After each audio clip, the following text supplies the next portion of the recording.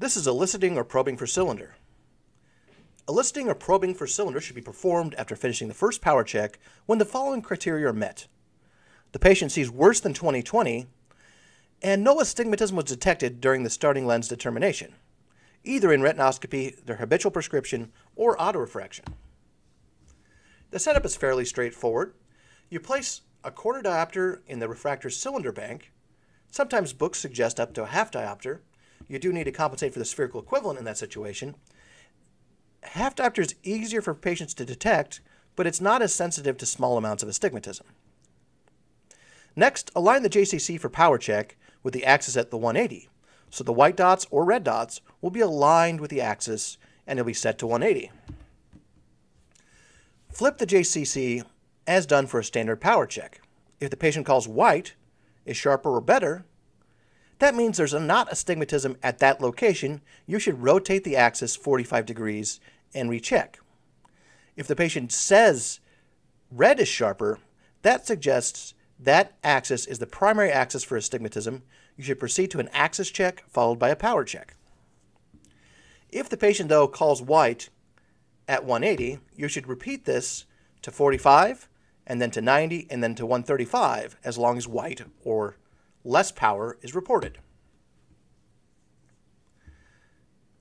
The endpoint for this is if you've completed all four flips, all four rotations, and white was the response or no cylinder was the response at all locations. This means the patient probably does not have any astigmatism at any location in the eye. Remove both the JCC and the quarter diopter from the bank and continue on to the second MPMA. If the patient calls red or the same at any time, you stop there as well. Reset the JCC for axis check at this position and start a normal JCC axis procedure followed by the PowerPoint. Let's watch this in a video. At times we exit the first sphere check. The patient doesn't see 20/20. Our next step is we suspect that there is undocumented cylinder or astigmatism. Now we didn't get that on retinoscopy or we didn't get that through their habitual.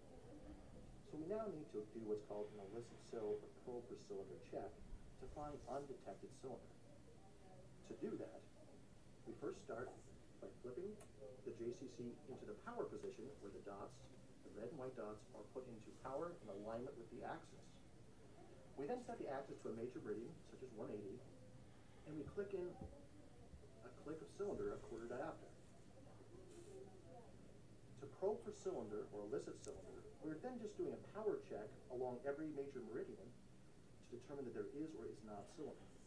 So at this point we would say better 1, better 2, better 1, better 2, better 1. If the patient says that the red is clear, that suggests there's cylinder or astigmatism in this location.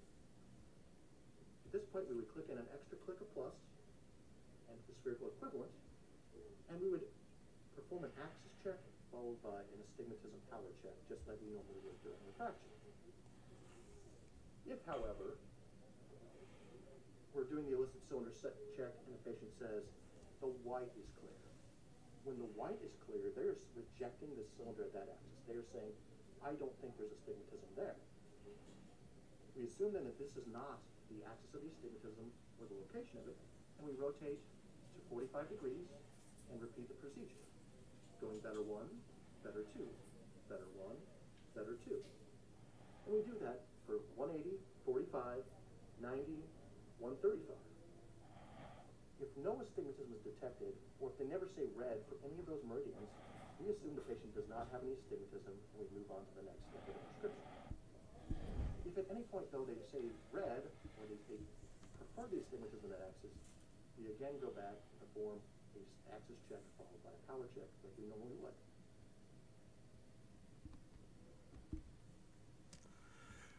There are other methods of detecting cylinder besides the probe for cylinder. One of those is called the clock dial procedure, which was created in 1868. The indications for its use are used for estimating for starting points for axis and power of a cylinder when post-ret VAs are reduced beyond the need for JCC. If the patient is also unable to respond to JCC, that's a consideration to use the clock dial.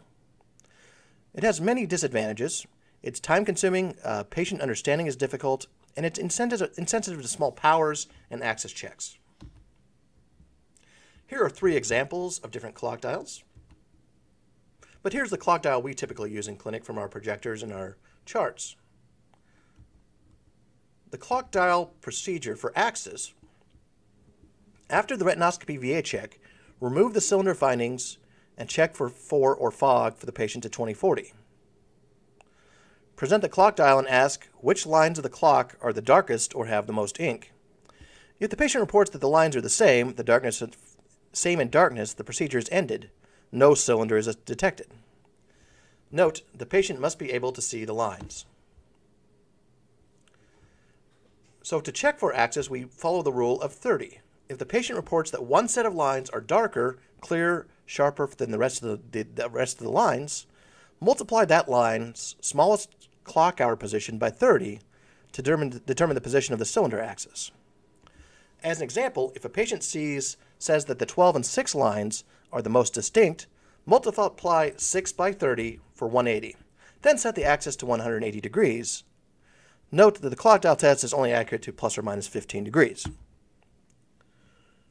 For power, to determine the power, instruct the patient to watch the lines at 90 degrees away from the darkest line, or 3 to 9, and to report when they become the same darkness as the first set.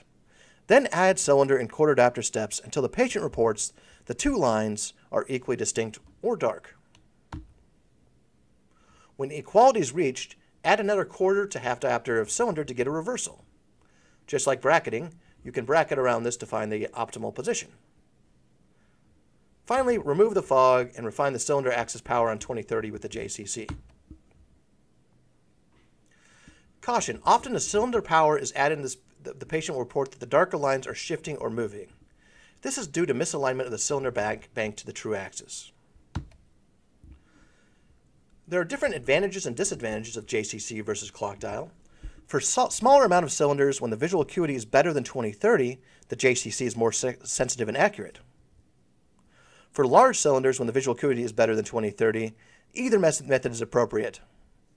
When visual acuity is worse than 20/30 up to 20/70, the JCC, because it's only a quarter diopter power in your phoropter, loses much of its accuracy. In that case, the clock dial is useful to determining the axis and power of the eye. When visual acuity is 20/80 or greater, neither chart will work very well. Thank you.